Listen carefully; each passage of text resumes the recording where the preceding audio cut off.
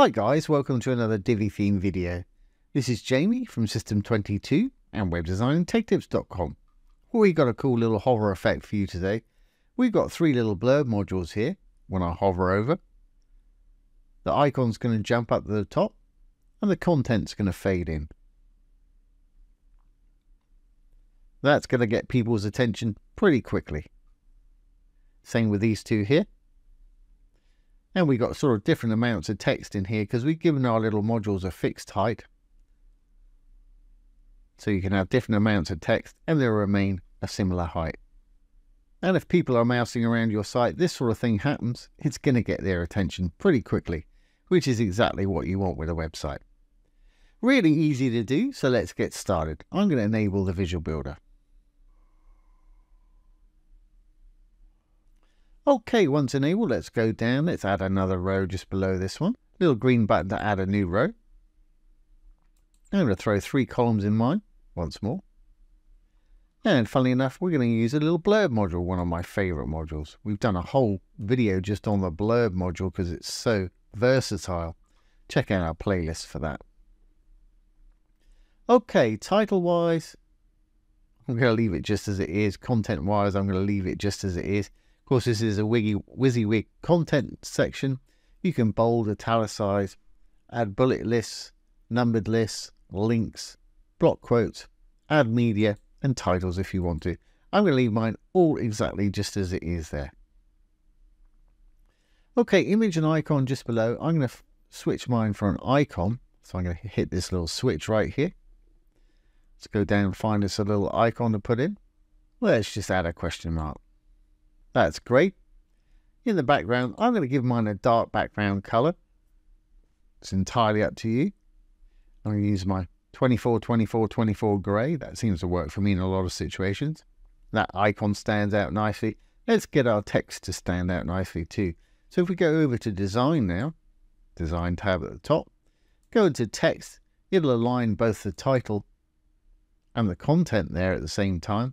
And we can flip it from dark to light so we can actually see it. Of course, you can go down below if you want to and edit these separately, title text and body text. Of course, Divi's got a huge amount of fonts to choose from. To audition one, just roll over it. It'll give you an example. I'm going to leave mine on the default today. Okay, I want to give this a bit of breathing room all around. So still in the design tab, I'm going to close up that title text where we were. I'm going to go down to spacing. I'm going to get 20 pixels all around. I'm just going to put in the 20. It'll put in the pics. Hit the chain. It'll do the opposite side. And we'll do the same for left and right. Now, while we're in design, I'm going to go into sizing. I'm going to give this a fixed height. So it doesn't matter how much content we've got in there. It'll all remain the same height. So I've gone into sizing under the design tab. I think I'm going to make this perhaps 400. Made it a little bit taller. Let's just check it on tablet and mobile. To do that, and this is common to all Divi modules, sections and rows, if you hover over the dark writing, you'll see some little icons pop up. There's a little mobile phone type icon there. We can have different settings for desktop, tablet and mobile. So I'm going to hit tablet view. A little bit short, 1, 2, 3, maybe have 350 on tablet. It's a guess. Of course, adjust to taste. Now let's have a look on phone by clicking on the little phone icon here. And again, I think we'll have 400 on the phone there. Perfect. And if we go back to desktop, we should have 400 there also. Roll on down to where we were. Great. Okay, well, let's start making this thing do our hover effect. First thing I want it to do is that little icon. When we hover over, I want this icon to pop up to the top here. I don't want to see any content initially. That only wants to appear when we hover over it. So before I go any further, I'm going to save what I've got going on here. I'm going to save the page changes and exit the Visual Builder. I'm going to go down. I want to find out the class name of our little icon there so we can target it specifically to make it do one thing, or we can make our paragraph text do something else. So to do that, once we're out of the builder, I'm going to right click I'm going to inspect. I'm using Google Chrome here with the inspector tools. And if you hover over it, you can see it's lining up the area that we've got selected there. Bit I want is class name of et-pb icon. Now anywhere, these are all class names and it's fine to have multiple class names. Anywhere there's a gap, that's the start of a new class name, What I want is et-pb icon. Now I'm using Google Chrome here with the great inspector tools as I mentioned. Most browsers have this nowadays, but if yours doesn't, Chrome is a free download. I'm going to double left click on this, it'll select all of them. Now I'm going to put my cursor just to the left of the class name that I want there. I'm going to copy it, Control C. Great, we can go back into our builder now. We'll roll on there. So we now have the class name for that. Let's go into the module itself. We're going to create our hover effect using some CSS. I'm going to go over to the advanced and the custom CSS there. We're going to use the freeform CSS tab that we've been using in the last couple of videos. Okay, to target this blurb module, all I need to write is selector. But I want to target the actual icon within this module. So to do that, I need to put a dot because we're using a class name, and then the class name that we just copied, et-pb icon. Then we can open and close some curly brackets. And we can tell it exactly what we want it to do. Well, I want to shift this up so it's almost halfway above right there. So I'm going to say margin top. I'm going to say perhaps negative 100 pixels. I'll put a colon there. Now I'm going to put negative 100 px. Great. And that's pulled that icon up to where I want it right there. It's also pulled that text up. I really want the text to pretty much stay where it is. I don't mind if it bounces a bit when we hover over it, but I want it to be back down, similar place to where it was. So let's put a semicolon there. I'm going to drop down that closing curly bracket there.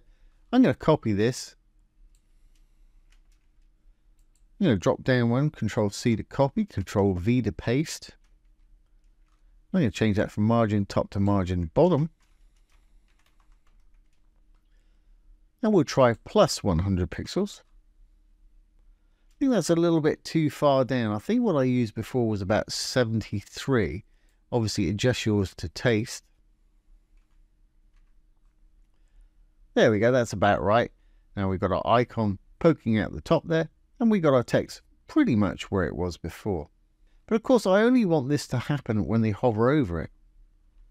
I don't want it to just happen when they hover over the icon, I want it to happen when they hover over the full module. So after selector right here, right where the R is with no gap, I'm going to put a colon in there and the word hover, H-O-V-E-R. We just created a hover state now. So when I hover over, as you can see, it's jumping way up there. Fantastic. Just exactly what I wanted.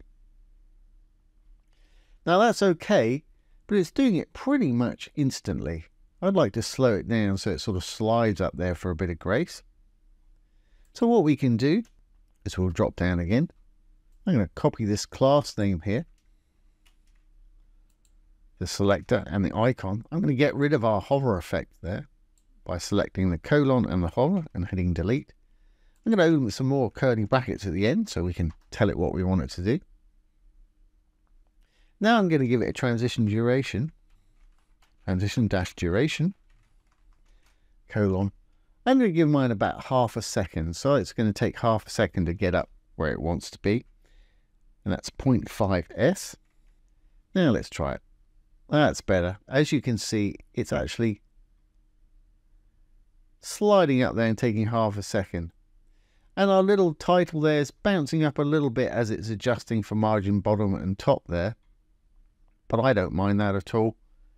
What I'm going to do is I'm going to have this content not be there and then fade in a little slower perhaps than our icons going up there. So to do that, we know this text is paragraph text. So it's just P. So if I go down again and I say selector, we've selected that module, that blurb module. Now P, we've selected that paragraph text. So let's open and close some more curly brackets. And the first thing I want to do is make that invisible. Let's just uncheck it. So to make it invisible, I'm going to say opacity is the amount you can see of it. If I put it down to 0, it'll be totally invisible. So I'm going to put a 0 after the colon there. Perfect. So we just got our title and our icon initially. But of course, we want to bring this content back when we hover over it. I want the content to fade back in. So I'm going to do a similar thing as we did above. I'm going to select our selector, P, all the way to that closing curly bracket there. Control C to copy. Drop down one more. This time when we hover over the module, not just the text, we could do it just for the text, but we want it anywhere that they hover over this module. I want this text to come in there. So we're going to do the same thing as we did above. Colon after the R with no gap, and the word hover after the colon with no gap. Created a hover state. I want an opacity of 1, which is fully visible. Now when I hover over it, see that text is turning up. But again, it's turning up very quickly. I want it to slow down. I want it to fade in either a similar speed as that icon's moving up there, or an even slower speed, so the icon moves up, then the text fades in. Now to do that, I'm going to use a transition duration again. So I'm going to copy that. I'm going to drop down just below our opacity on the regular state, not on the hover state. We need to put this in the regular state. I'm going to paste it in there, Control V. And let's make this perhaps 1 second. I kind of like that. That works for me. You could even take it up a bit slower if you wanted to, and you'll notice when it fades back in. If we do this now, 1.5 seconds, it's going to fade out a lot more slowly. That's pretty cool. I like that. Great. So everything seems to be working just as I want it now. We've just got the icon and the title. When we hover over, the content's going to roll in, and that little icon's going to pop up the top. Perfect. When that icon goes at the top, though, it's just a little bit close to our ones above. So let's just say what we've got in our blurb settings here. I'm going to go into the row. I'm going to give this row just a little bit more padding so there's more gap between it and the blurb modules above. So I'm going to go into design and spacing. Try 50 pixels. What does that do? That pushes it down a little bit more. Yep, that's going to work for me. I'm just going to save that. Now, of course, to duplicate this and put different content in, you know exactly what to do. Just hover over it. Hit the 2 little squares to duplicate module. Drag one across, doesn't matter which one. Obviously, you're going to want to change out your icon in there. Content.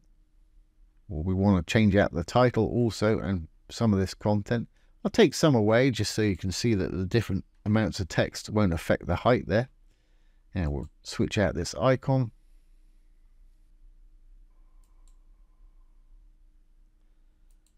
And we'll do the same for this one next door. Clone it, drag one across, doesn't matter which one. We'll go in there. We'll add a bit more text to this one.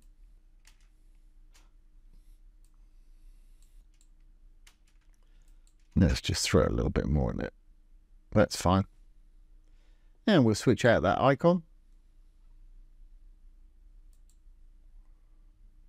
Perfect. We should be all done. I'm going to save that. I'm going to save my page changes here. Save draft or publish if you're ready. And let's exit the Visual Builder. There's the ones we had initially. Here's our new ones that we've added. When I hover over, that icon's going to pop up at the top and the content's going to pop in. And it'll work anywhere that you hover over this module. Perfect. Same for our one next door. Got less text in this one. As you can see, it's got less text than this one. But we've still got the same height. And finally for this one, it's got a little bit more text than the other two. And that is a really striking little thing. I do love these blurb modules. They are fantastic fun to use. You can do all kind of things with them. But this sort of thing, like I say, if they're mousing around your site, it's going to get their interest pretty quickly.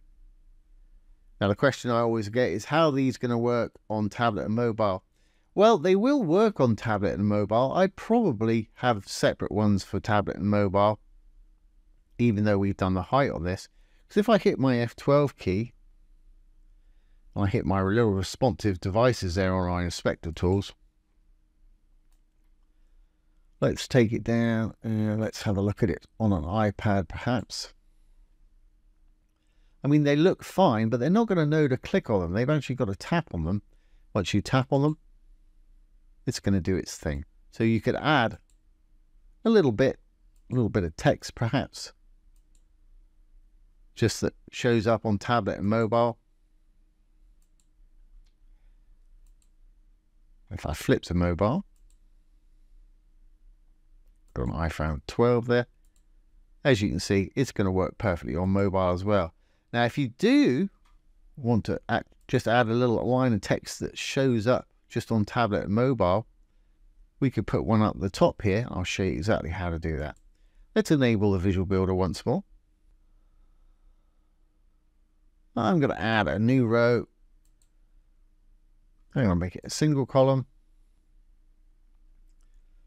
I'm going to put a text module in. We'll find that down the bottom. If anybody's wondering, those light blue ones there, these blue ones, all part of Divi Supreme modules, which is a fantastic plugin.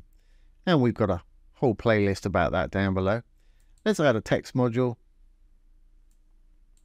And we'll say, tap on module for more info.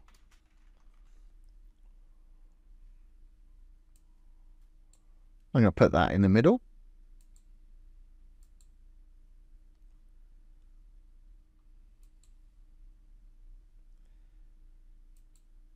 Okay, I'm going to put it out on the top. So hit across there, drag it up to the top. Now, of course, I really want to see that on tablet and mobile. So let's go into our row, Advanced and Visibility, Disable on Desktop. So we're only going to see that on tablet and phone. And it's grayed it out a little bit on desktop here just to let us know it's there. So we'll save that now. We'll resave the page changes. We'll exit the Visual Builder. And the first thing you're going to notice is there's no tap now to learn more because it's a hover effect. It'll automatically happen when we put our mouse on it on desktop. If I bring my Chrome Inspector back up, it should automatically go to phone view. There we are on phone, and the first thing you're going to notice there's the title underneath. We've got tap on module for more information. And if we go to iPad view, we'll have a similar thing. Roll up the top there. Tap on module for more information. Perfect. If we go back to regular view, it's gone. There's a little workaround for anybody that wants to use these hover effects on their tablet and mobile. Like I say, they will work perfectly. People just have to tap on them. And of course, they'll have to know that they have to tap on them. So that's why we put that in. So I hope you've enjoyed this today and found it useful. If you have, please give it a thumbs up, ring the bell, comment, share, and subscribe to our YouTube channel. Once again, this has been Jamie from System22 and webdesignandtechtips.com. Don't forget, if you have any questions, pop them below the video. I'll do my best to answer them for you, or make a little demo video just like this one. So thanks for watching. Have a great day.